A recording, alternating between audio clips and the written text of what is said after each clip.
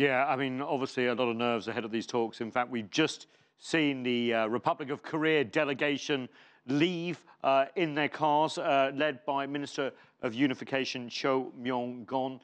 Let's have a look at what's at stake.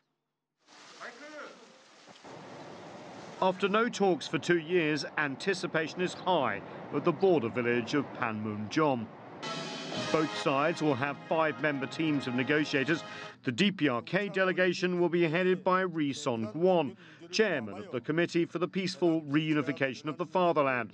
The Republic of Korea's team, headed by Minister of Unification Cho Myong-gon.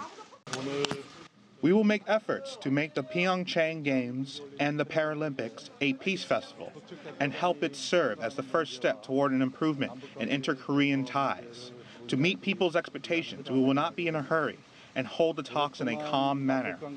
The talks will focus on whether DPRK can send athletes to the upcoming Winter Olympics hosted by Seoul. The DPRK wants to send its world-class figure skaters, but other issues may be raised at the talks, including the reunion of families divided by the Korean War in the early 1950s and potentially humanitarian aid for the North.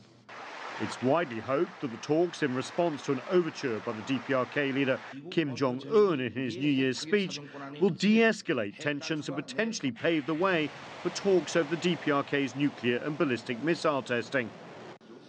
China is welcoming the talks and calling for widespread support from other nations.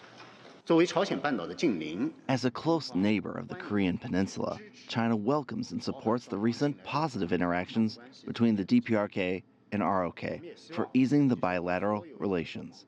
We also hope that all parties concerned in the international community will give their support as well to the positive development and work together to find good solutions to mitigating tensions and enhancing mutual trust and resuming dialogue and consultation.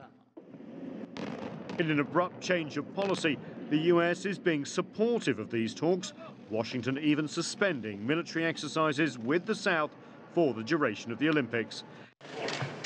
And on Sunday, US President Donald Trump seemingly contradicted some of his cabinet ministers when he said he hoped that the talks go beyond the Olympics. I hope they do. I would love to see them take it beyond the Olympics. We have a very good relationship with South Korea. I would love to see it go far beyond the Olympics. Absolutely.